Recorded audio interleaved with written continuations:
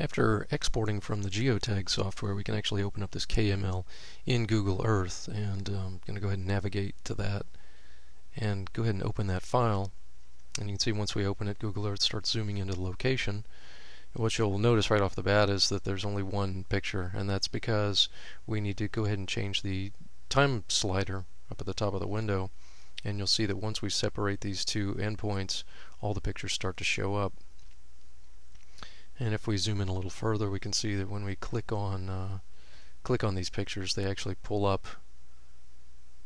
the image, and when you click on the image, it actually pulls up the picture.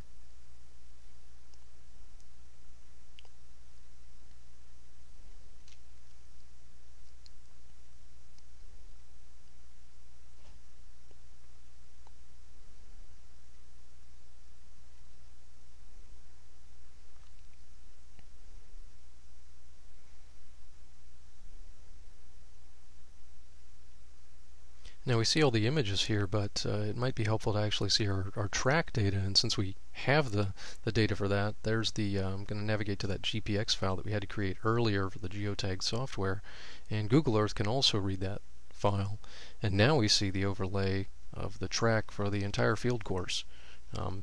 GPS recorded data for the GPS logger recorded data for the whole 10-day field course, and this is the blue track is everywhere we went. So you can see the pictures line up pretty nicely with that track.